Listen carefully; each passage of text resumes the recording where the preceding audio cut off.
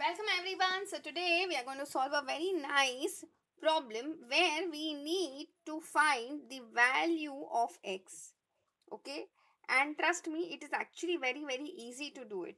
Okay, so we'll write down our question one more time here. So we have x minus 2 divide by 3 equals to 4. Okay, so now next step what we should do is first we'll need to eradicate the square root on both sides. For that we'll take squares on both sides. So that happens. So here the LHS square root as well as the square cancel each other. So now we have x minus 2 upon 3 equals to 16. 4 square is 16. Now next step what we should do is we need to get rid of this 3 first. So we'll multiply both sides by 3.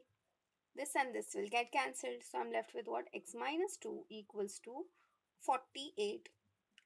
Last but not the least, to find the value of x, we need to add both sides by 2.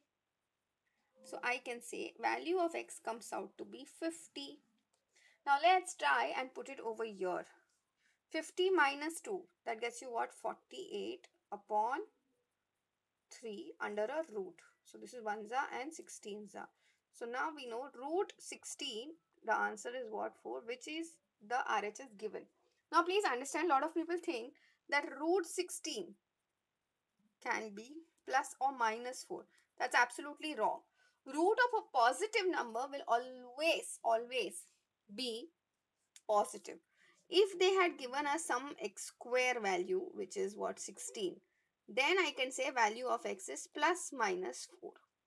If it is equal to a variable, yes, then the value can have positive as well as negative values. But if there is no variable, then you just need to find a root of a positive number. Then in that case, you have to get rid of this negative. It will always be positive.